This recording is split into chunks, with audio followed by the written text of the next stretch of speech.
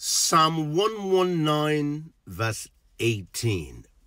It says, "Open thou my eyes, that I may behold wondrous things out of thy laws."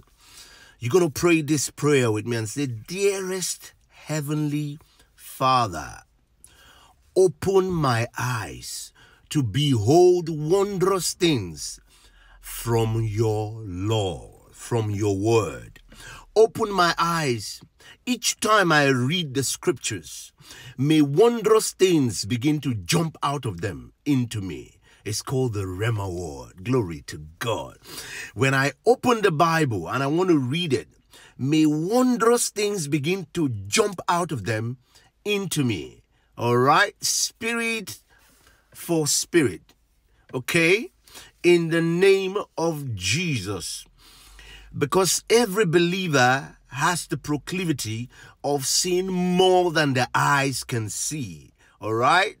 All right. The Bible says Abraham sought for a city whose builder and maker was God. Glory to God.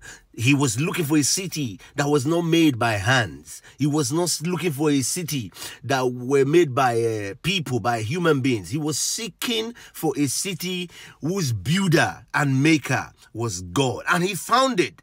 He found it. You're going to pray that prayer and say, "Dearest Heavenly Father, open my eyes so that I may behold wondrous things from your law. Day and night as I seek you, as I meditate on your word, may I discover and see wondrous things through my inner eyes. In Jesus' name we pray. Amen."